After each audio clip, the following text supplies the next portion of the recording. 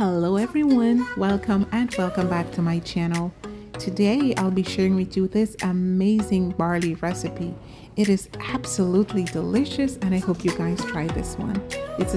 This was actually served out with some fancier salmon and asparagus and some roasted tomatoes. If you guys are, need a rice substitute, this is a perfect option. And I'll show you how to make this. You guys are definitely going to love it. You're going to boil it to the instructions on the packet and strain. The water that you get from straining the barley, you can make tea and drink that. It is very good for you. Now these are the rest of the ingredients that we will be using, and they will be in the description box. I have some butter, some oil, and some diced onions. We're going to saute that for about a minute. Then we're going to add some garlic for about 30 seconds or so. Go in with some green onions.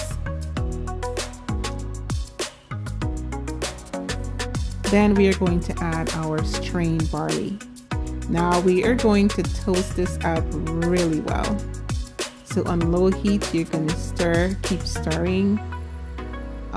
Then you are going to add some sesame seed oil, and you're going to continue stirring, and some white wine vinegar.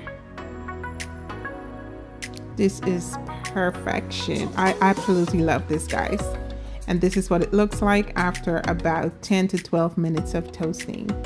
All right, so I do hope you guys try this recipe. If you like it, let me know. Tag me if you make it. So yeah, if you guys are new to my channel, please consider subscribing, and I'll see you guys on my next video. Bye bye.